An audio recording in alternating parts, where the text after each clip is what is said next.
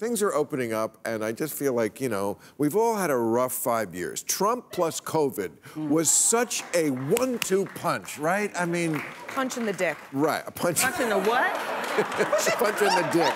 She said it. She's not a serious journalist like you. That's right. I forgot how to do this. Forgot where I was. All right, S.E. So, you know... I temporarily forgot where I was. No, you're in exactly... Is this on? Is this on? You're exactly in the right place. So, you know, we all deserve a breather, which we got after the election and so forth, and now things are getting better. We need to have some fun for a while, but I just want people to understand that we have not moved 1 inch in solving the fundamental problem that we had 6 months ago, which is that the people of the United States hate each other and will not work with each other.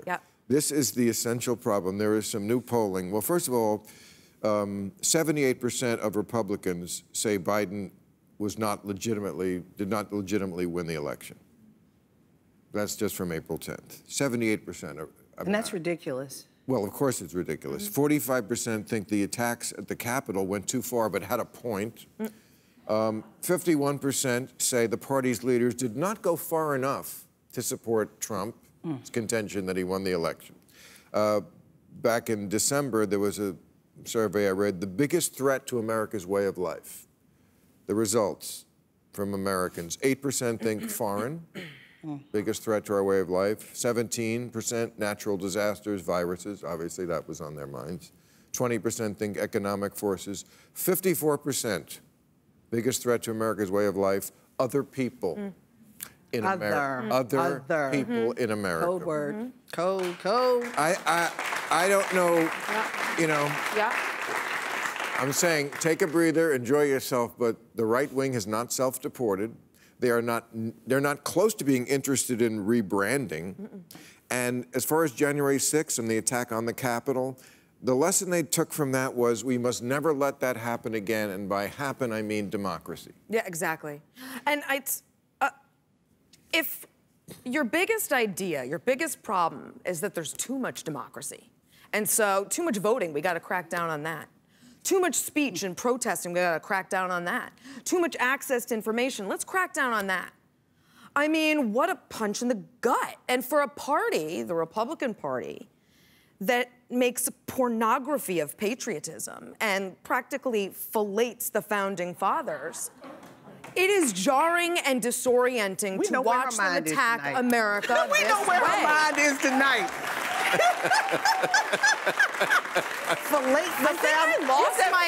the founding fathers. I think I lost all my F's. I think I lost all my F's. Fillet the founding fathers. I can't do that. No, that's exactly what they do. But you know, but this is the party of Donald John Trump. Gone are the days of Reagan. Gone are the days of H.W. Gone are the days of W. Oh, yeah. This is Donald John Trump's party. Yeah. What does it look? He's gone, but he's not gone. Right. No. The Trumpism mentality is there. We saw it January 6th. The only reason why there are people trying to, I guess, say that, oh, it happened because of this, is because they got caught, is because they found out it was wrong. But I'm gonna say this, and I'm trying not to be a prognosticator of doom. I'm not going down the sex road that you've gone, but I'm trying not to be a prognosticator of doom. But I'm gonna tell you something, 2022, watch what happens at the polls.